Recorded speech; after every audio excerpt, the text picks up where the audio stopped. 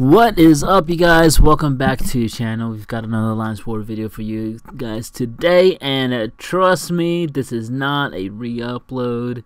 I am back on path 4 with the Domino Trinity, with the Inferno gang, and basically just want to be using Domino.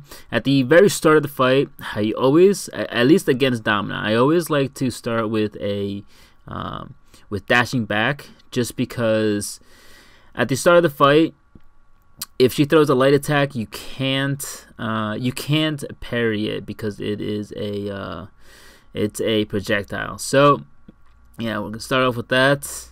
Block that SP1, and then just keep on going with heavies. But yeah, this team is just so strong for this path, just because the stun lasts just long enough that if you throw a heavy, you get all the damage and they're still stunned. So yeah, I think it's just really strong. Throw in my SP3, and yeah, this Domino's done. It was a 6-star. Handled it just fine. And now we're on to what I think is probably the hardest node on the map. It's got Aspect of War and Spite, you guys already know. And I believe they went with the Global Siphon, so I wasn't too worried about it. I did heal up a little bit just to make sure I was topped off.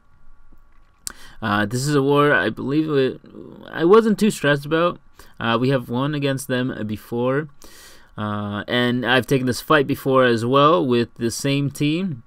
And so yeah, we're going with the heavy strat. And another thing about Domino is that sometimes she can get those perfect blocks. As you can see there, that parry, I took 0 damage, and that actually gives me power gain, if you guys didn't already know. So there was an oopsie, just the Incinerate ended up taking him down. And just waiting for the full length of that that heavy. And now we're getting to the point where we're almost about to we're basically about to get into that range where Aspect of War is about, or where he's about to be unblockable. So what we're gonna do is gonna try to bait a heavy if we can, but he actually got me to an SP3, so I was like, hey, I'll take it, dude, like thank you. I was gonna try to bait heavy somehow, but yeah, you get me an SP3, and we take down Nick Fury quite easily, and with most of our health still there. Didn't take a hit. Most of these hits were actually from block damage because our block proficiency was going down. So at the state of the war, some people were doing too hot. I don't have a good counter to Iron Man Infinity War, so I just left that to somebody else. Go in, and we got another Domino. Now this is Redoubled Determination. I've been seeing some pretty decent placements here. So basically, if you run Suicides on defense, this is actually a really good placement for some defenders, because they get an added 65% attack, I believe, per debuff, and plus power rate, etc. And so yeah, it just makes them a whole lot stronger and a little bit trickier to deal with.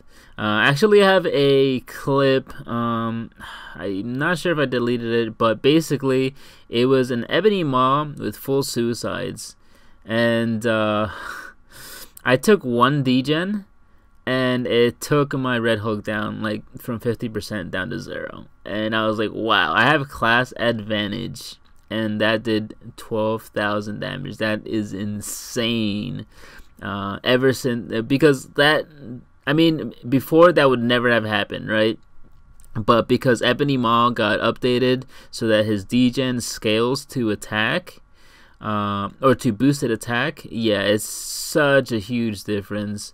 And man, it was insane. It was just like, really? Like, this is how I die? I literally took 1 degen, and it lasted for like 3 seconds, and yeah, it just took him down. So yeah, that was pretty sad.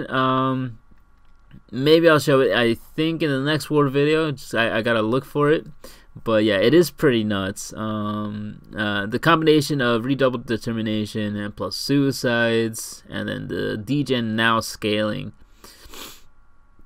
Alright, but we're almost done with this domino. Just gotta land a couple more hits, and there we go. Alright, and so we basically cleared our lane. We still have two more fights by somebody else took this thing. I don't think it was Elsa. I think it was Avatar or Astamp. Oh no, it was actually him. I'm actually kind of surprised. Usually he doesn't take that fight. But yeah, we got a Sentinel here. It's got Safeguard and Tank Buster, Kinetic Instigator. And I didn't really care about this war. I just like, you know, let's try Massacre. I never use him. Let's just go for it.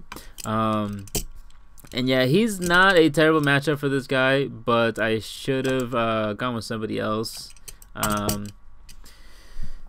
It's just so on this node, it's Tank Buster. So depending on the opponent's block proficiency, they gain more power rate. And because I believe, let me check. I believe Massacre actually has decent block proficiency. I remember using him in, I believe, variant 2. I forget which one it is. I think it's variant 2 though.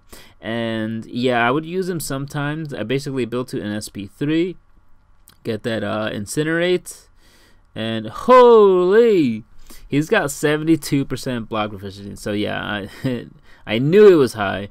I just never checked, but yeah, I would use him for like Iron Man Infinity War. Just he would have so much block proficiency that I was like, dude, like Massacre's killing it here. So yeah, he has 72% block proficiency. So this is like the reason why like the Sentinel is gaining so much power. So in hindsight, I should have gone with Red Hulk because his block proficiency is notably lower. And yeah, it just helped me a lot more. And then I just basically I didn't evade that first hit, and yeah, it cost me. Otherwise, I think I would have gotten the job done. And let's see, if I look at Red Hulk, my Red Hulk is currently at rank 4. I do want to take him to rank 5, but his block proficiency is down to 56.6%. So yeah, quite a difference. And yeah. So yeah, end up taking this fight down with Red Hulk. I'm not really too worried about the analysis because it's gonna happen, and especially the power rate, the added power rate. It's just a little annoying, but what am I gonna do?